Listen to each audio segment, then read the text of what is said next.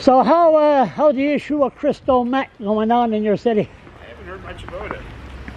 You haven't? No. Everything is taken care of? It's right now. I think the concern is the homeless and Choose to be homeless. with the snow coming down. It's you know, it's a big concern. We got to get people inside and get them out of the cold. But they don't go by rules, so but they follow rules.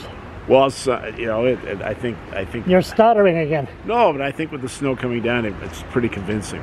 So you mean the only thing that could cure them is when the snow comes down?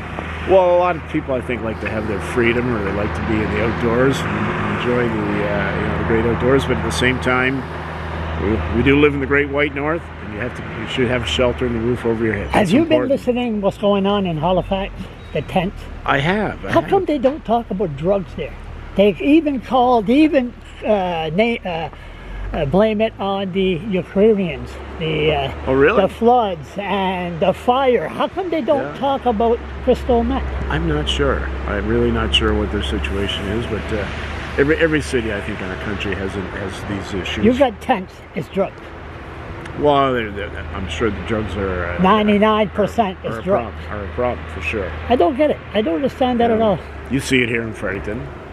How do you say that in universal language? Duh.